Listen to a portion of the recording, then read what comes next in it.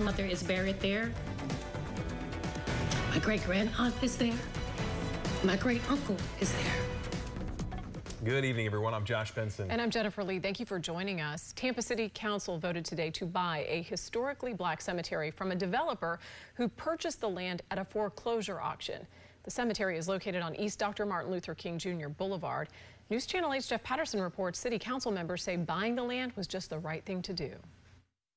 There are hundreds of graves in this cemetery that are marked and many more that are not marked. But now the city of Tampa owns this property after a long and contentious battle. My grandmother is buried there. For many in the community, this is personal.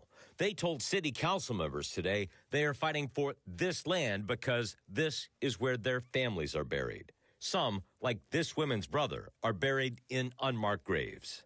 He's buried at Memorial Park without a headstone. He's one of those that does not have a headstone because during that time we didn't have the monies to furnish a headstone.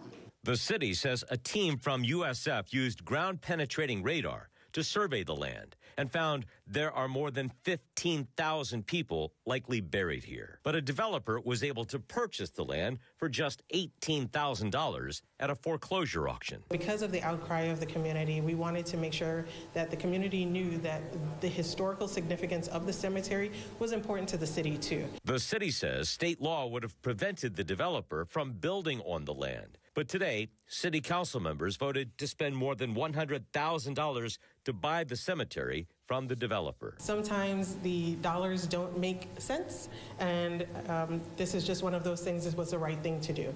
And it's an outcome city council members say needed to happen. I'm sorry that it got to this, but I'm glad to see that we've come to a resolution, at least beginning that, so we can protect and preserve such important history. The city now has plans to memorialize this cemetery in a way that the community believes will be fitting. In Tampa, Jeff Patterson, 8 on your side.